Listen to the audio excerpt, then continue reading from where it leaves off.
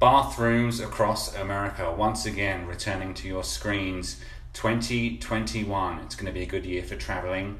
Like most of you, I did not go anywhere in 2020, so there was not a Bathrooms Across America to be seen for a long time, but here we are, we're back.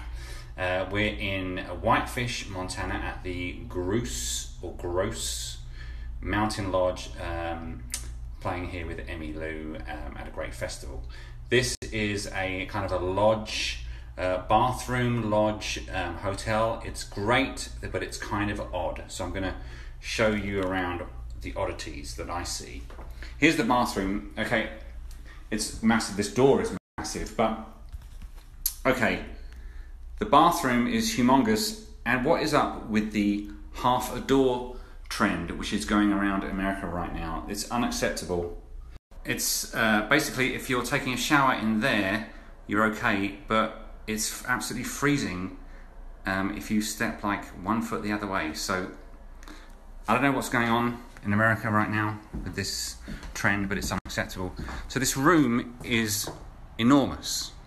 I mean, you could fit another 2 double king-size beds in here. It's kind of crazy.